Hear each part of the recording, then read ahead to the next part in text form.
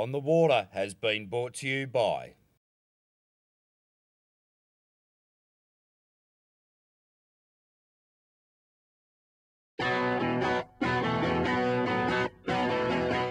Here we are with Neil Crosswaite from the Victorian Dragon Boat Association. Neil, welcome on the Water. Thank you very much. It's a privilege.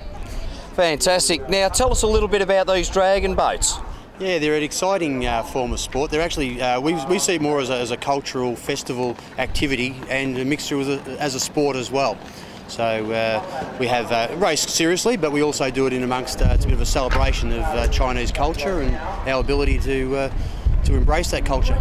Well, it's a fairly tough and physical sport. There's a history that goes back some 4,000 years in China of history around dragons and whatever. It's a very, there's a lovely story behind it, but it's a bit of a sad story actually, but the history is around dragons, the Chinese love of dragons and all the rest of it, and the boats are dressed up with dragons' heads and tails to carry on that tradition. Yeah, for many thousands of years now.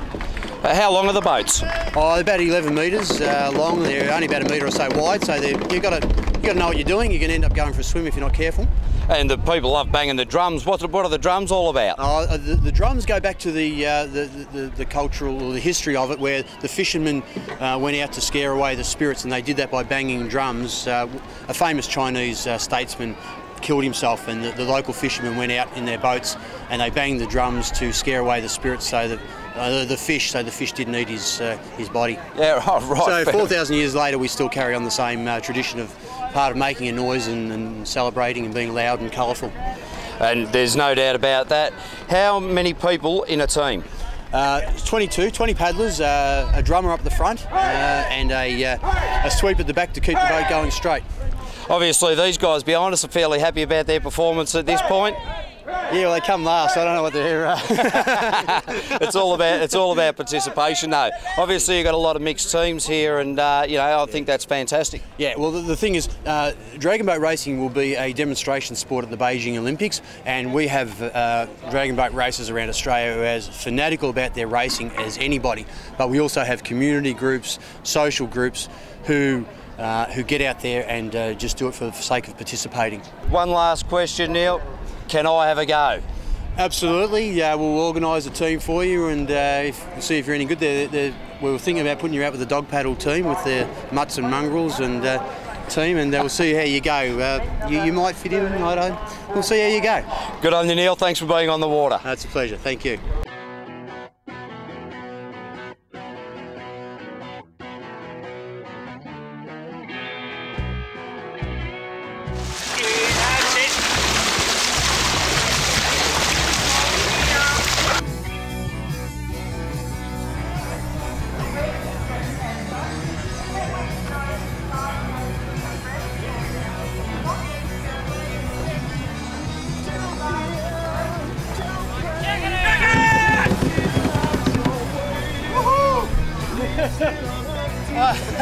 That's only been about 10 feet. So how'd I go, girls? Absolutely. You're a seatback.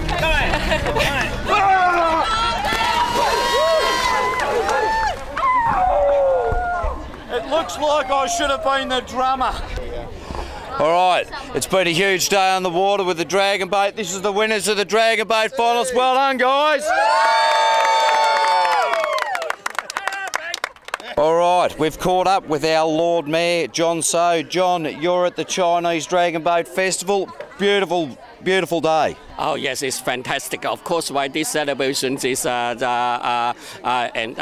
reflecting the cultural diversity of our city. I mean, together with the weather, why they add a Melbourne touch. Why too? Why particularly today is the Australian Day, is part of the Australian Day celebrations. And absolutely fantastic celebrations. Now I have to ask you, Mr. Lord Mayor, about the jacket. You've got to be a little bit hot. No, this jacket is actually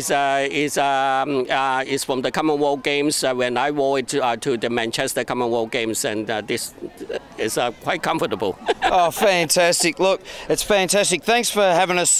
Thanks for being on the water. We do appreciate it. You're a very busy man, I'm sure, and all the best to you. Yeah, all the best to everyone, and happy Australian Day. on the Water has been brought to you by